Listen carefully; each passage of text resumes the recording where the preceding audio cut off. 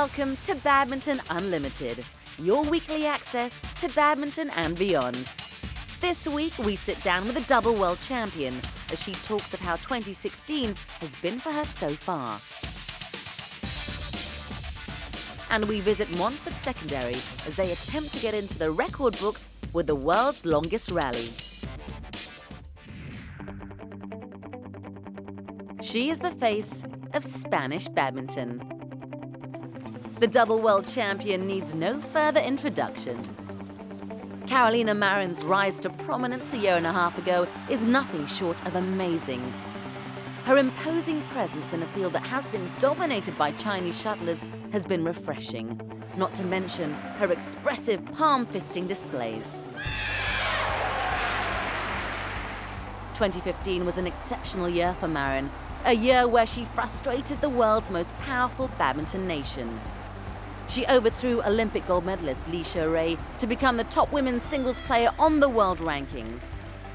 And she amassed 5 World Superseries titles last year, an impressive run that kicked off at the world's oldest tournament. She's done it! The world champion becomes the All-England champion. 2015 also saw Marin defend her World Championship title in Jakarta, another record for Spain. But just as her accolades were building up, the intensity of the game was also taking a toll on her body. Compared to her 2015 exploits, it's been a slow start to 2016 for last year's BWF Female Player of the Year. Her best performance in the World Superseries events this year was reaching the semi-finals of the All England, a far cry from the 2 titles she won at the same stage in 2015. I think I am in a good performance, but I have some hard moments because before the All England I got an injury in my shoulder and I should stop it. And before the Malaysia Open I was really sick, and the best for my shoulder is to have a break. And when I was flu, I have to stop it because I couldn't train. I was very sad because I want to prepare for the Malaysia and Singapore Open, but I couldn't as much as I want. As the most successful bearer of the Spanish flag in international badminton, it is undeniable that the 2-time world champion feels the weight of expectations to replicate her performance in 2015. It's really difficult to win many tournaments like I did last year. Sometimes I think that maybe I have a little bit pressure on what I have to do, but I don't want to think about that. I want to think on the plan that I have to go on court with this, how I have to do, what I have to do in every game that I have to play. As Marin was trying to get back to winning ways, Ratchanok Intanon discovered her winning formula. 3 back-to-back World Superseries titles has seen the Thai shuttler scale up the ladder, displacing Marin at the top of the rankings. But for the precocious player from Huelva, she is not going to let that worry her. Her focus is, of course, solely on her game. I don't think about the ranking, about the tournaments that I want. I want to think in every game that they have to play. You know, when you are in the top 10, most of the players, we are the same level. So sometimes you win, sometimes you lose. But the small things is what you became best than your opponents. So you have to keep your focus on what you are doing, on training and on the tournament, and you have to prepare every game like the last game. Her fine performances last year have assured her a place on the plane to Brazil. She's currently #1 in the Race to Rio rankings and is pleased to be in a seeded qualifying spot. It's really important to keep at the top 5 because if you want to have a good draw, you have to be on the top seeded. So that's why one of my goals for this year is to keep at the top 5 to be at the top seeded for the Olympic Games. The Olympic Games in Rio will be the Spaniards' second appearance at the Games, and all eyes will be on Marin to return with the country's first badminton medal. Knowing that she's capable of a podium finish, it's crucial the shuttler stays focused as she prepares for sport's biggest stage. The pressure you have to control, because we know we are in different level if you compare with my first Olympic Games. And now I want to fight for a medal. In my first Olympic Games, I wasn't experienced in the level of the Superseries, but now one of my goals is to get a medal at the Olympic Games, and my goals in every train is the medal in the Olympic Games. So if I keep my focus on that, and if I keep my high quality on the training, I think I can do it. And the shuttler is starting to find her groove. Crowned European champion this week, Carolina Marin secured her first victory of the year and showed her challengers that she has not lost her winning touch. And when August comes, Spain's leading lady is going for another first, an Olympic medal.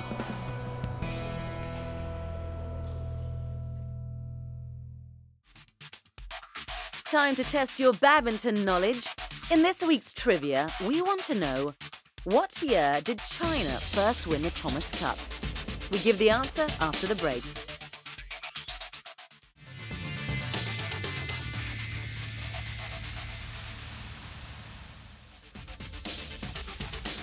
When we return, we head to Indonesia to learn more about Exist, a fledgling badminton club in Jakarta.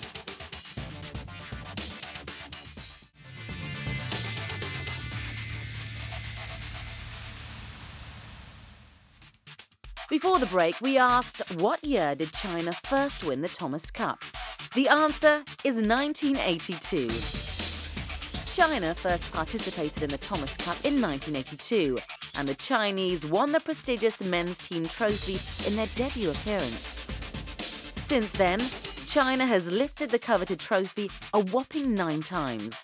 They've dominated in the past decade, winning the Thomas Cup consecutively for 5 editions, from 2004 to 2012. They'll be going for their 10th title when the competition takes place in Kunshan, China, and as hosts, the Chinese are the team to beat.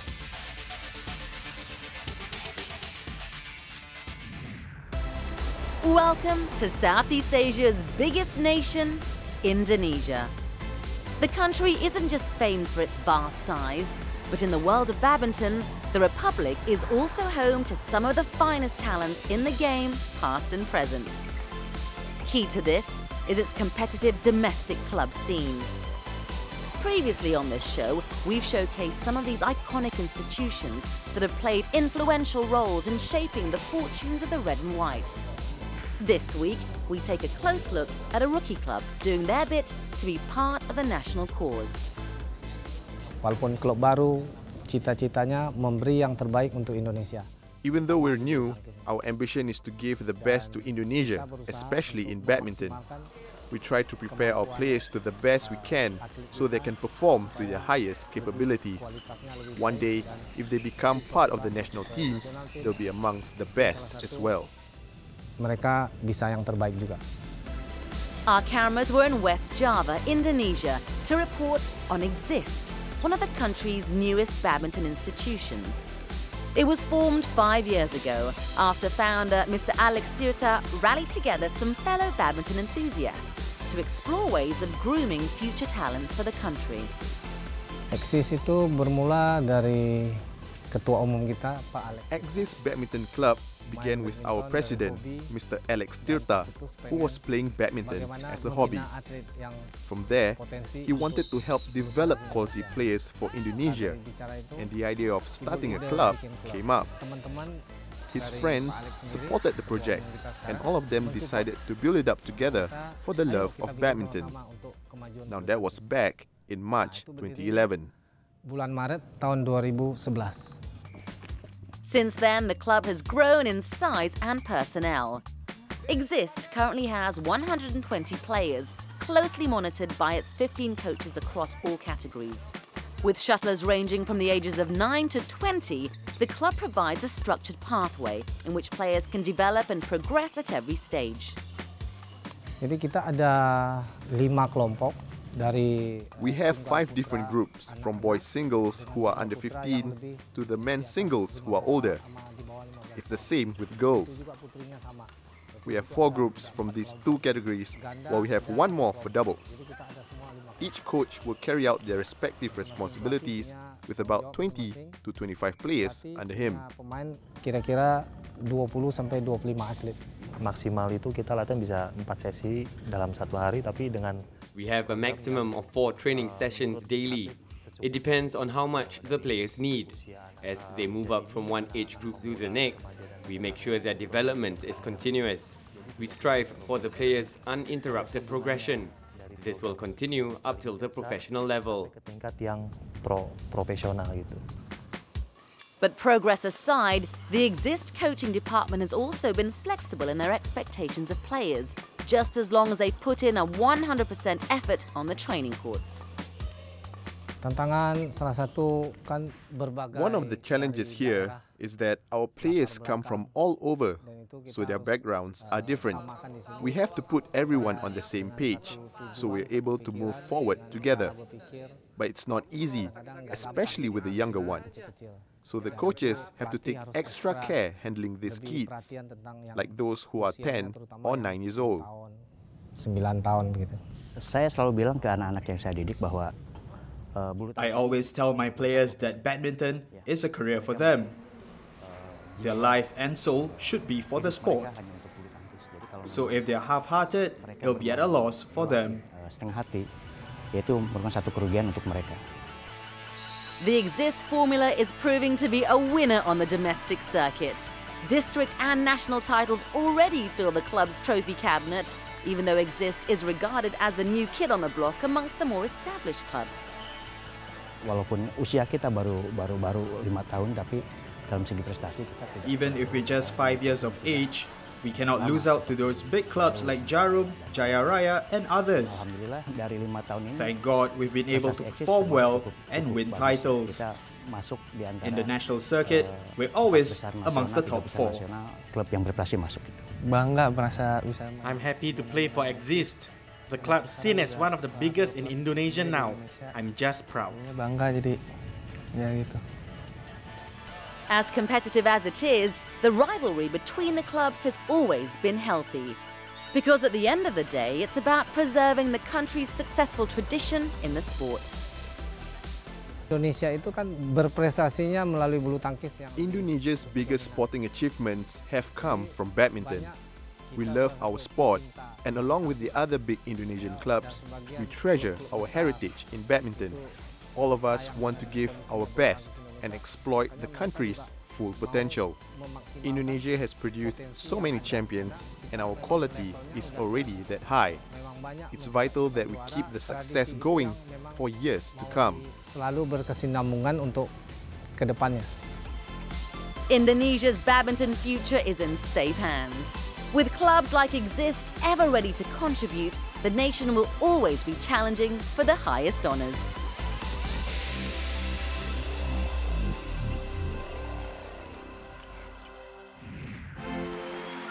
The BWF World Superseries is a 12-tournament series in which the world's best singles and doubles players compete. At the end of the season, the top 8 players and pairs secure their spots in the Dubai World Superseries finals. Let's take a look at the women's singles standings after tournaments in England, India, Malaysia and Singapore. In form, Ratchanok Intanon tops the list after winning 3 out of the 4 World Superseries events so far. The Thai shuttler became the first singles shuttler to go on a run of 3 straight victories in as many weeks. She also reached another milestone by capturing the #1 spot in the world rankings, another first both for her and Thailand. Consistent latter stage finishes has seen Chinese Taipei's Tai Juying rack up the points to make the 2nd spot. All England winner Nozomi Okuhara of Japan is in 6th, While Carolina Marin has not had a great Super Series season so far, the double world champion lies in 7th. The Destination Dubai rankings are updated every Thursday after a World Super Series tournament. To find out how the players are doing in their race to make the cut for the season-ending tournament in Dubai, log on to bwfbadminton.com or bwfworldsuperseries.com for the latest information and news.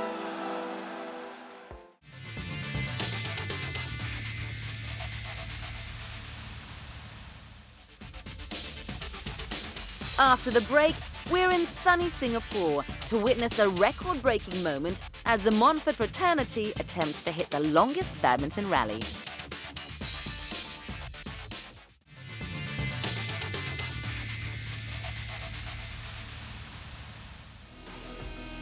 All the information you need in the world of badminton is just a click away. Log on to www.bwfbadminton.com for all the latest news and information. The fan site is the go-to place for event details, tournament schedules, results, rankings, and statistics.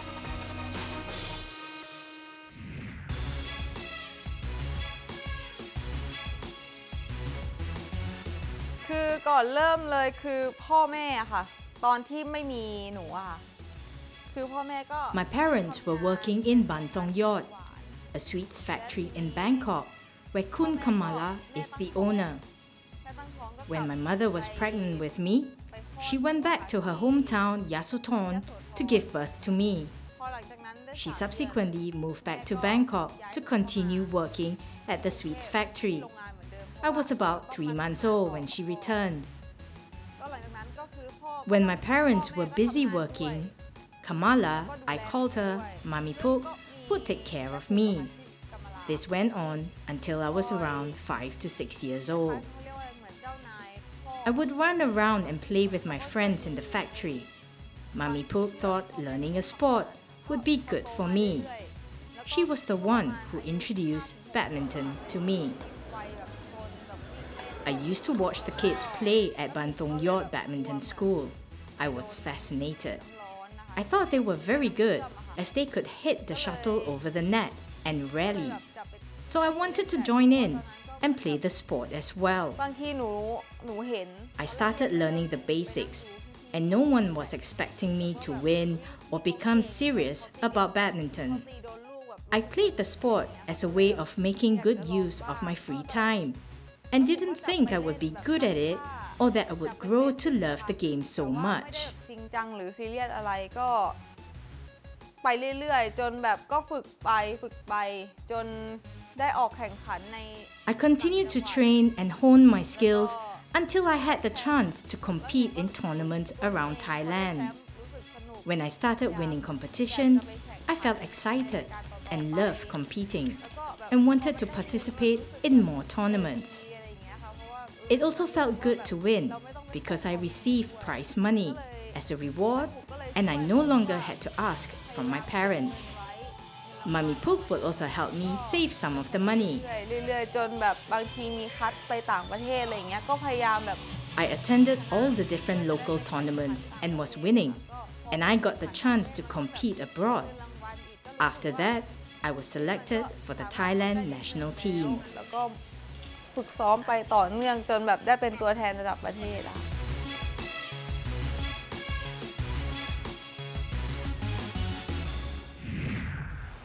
When they come to write the history of badminton in Singapore, this name will be at the forefront. Montfort Secondary, a Catholic school providing education to students, regardless of race, religion or disability, has long been known as the go-to place for young badminton players in the island nation. So, what better way of celebrating its centenary year in 2016 than trying to break a national and possibly a world record? A group of us came together and said that we should do something spectacular for badminton during our 100 years anniversary. And my teammate Run Xiang, who is also a captain of the team, he went online and he searched, hey, there is this record that is being broken before, and it's about the longest rally. So longest rally, it means like you have continuous rally, so different people get to hit at different point of time, and then continuously throughout this whole rally, The moment the shuttlecock drops, you got to restart the count again from 1. So the record is 119 times for the Singapore record and 120 for the world record. Montfort brought together 149 shuttlers, the majority from past and present pupils. They ranged in ages from 7 years old to over 50, all coming together to make an attempt on the record. I'm from the Singapore Book of Records, and I'm here to make sure that this record is properly organized, properly executed, and that it follows all the rules that we have set for them. Returning to the school alongside dozens of proud parents were many former students, a number of whom made it to the top of the badminton tree in Singapore. Even though I haven't met them for many years, but I still feel that I'm still part of this big family. Yeah. So actually, I'm very proud of being a Montfortian. Yeah. It just shows how strong the Montfortian spirit is still inside them, and they are still willing to come back and helping out with this rally. Montfort's long history with badminton was most evident at the turn of the century. The boys' only school won 9 consecutive championship titles before the emergence of the Singapore Sports School.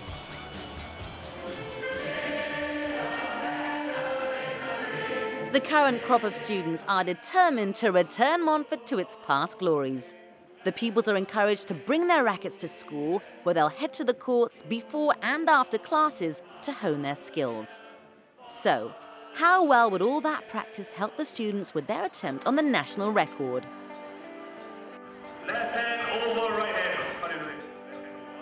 First of all, the all-important warm-up. As Alex took the 149 wannabe record breakers through their paces, expectant family members waited on the sidelines to witness history being attempted. Were the adults as confident as the youngsters that a Singapore and perhaps world record could be broken? A badminton rally record is always very exciting because you build up the numbers, and then just when you are close to breaking the record, someone will drop the shuttlecock and everything has to start all over again. Actually, my major worry is always the 8 years old and 9 years old, whether can they keep up with them. The spirit must be high, the morale high. If we accidentally do not break the record, we have already achieved certain success in this event as well, to get back all the boys, old boys, current boys, to the school for this common sport together. So I think that's very heartwarming as well. The previous Singapore national record of 119 successful hits completed within a 2-hour time window has stood for 18 months. There were expected bumps along the way, but Montfort's school motto is not "do well in whatever you do for no reason." As the count rose to triple figures a number of times, the level of tension and excitement soared like a shuttlecock. And this was the moment when all the hard work and togetherness paid off. The national record of 119 and the world record of 120 smashed by Montfort. Now the only question was, how high could they get the new mark? As the shuttle finally fell, Montfort has rewritten history, making it into the record books at 129. The moment was unbelievable. It was something that I would say money can't buy. When we broke the record, we felt happy to break the world record. First, when I saw some of the young people even involved, I was a bit apprehensive. I say, well, why didn't they set a minimum age limit? But well, it proves that even the young one can play just as good as the adults. The vision was clear, the mission complete. Montfort are the new record holders for the longest rally in the world.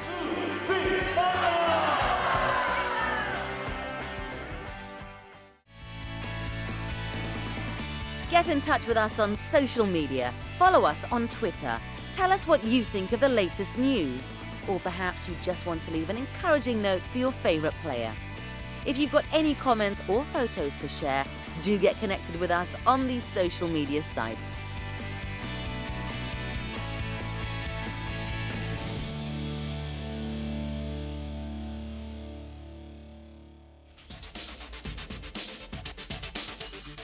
Before we go, let's see what's happening on the international circuit in our Badminton Unlimited calendar.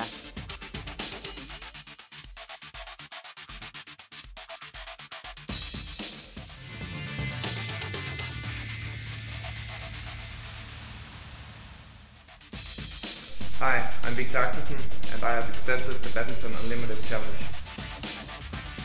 The Dane has been learning Mandarin, so we put him to the test with some tricky Chinese tongue twisters. 14是14，40是40。 See you next week.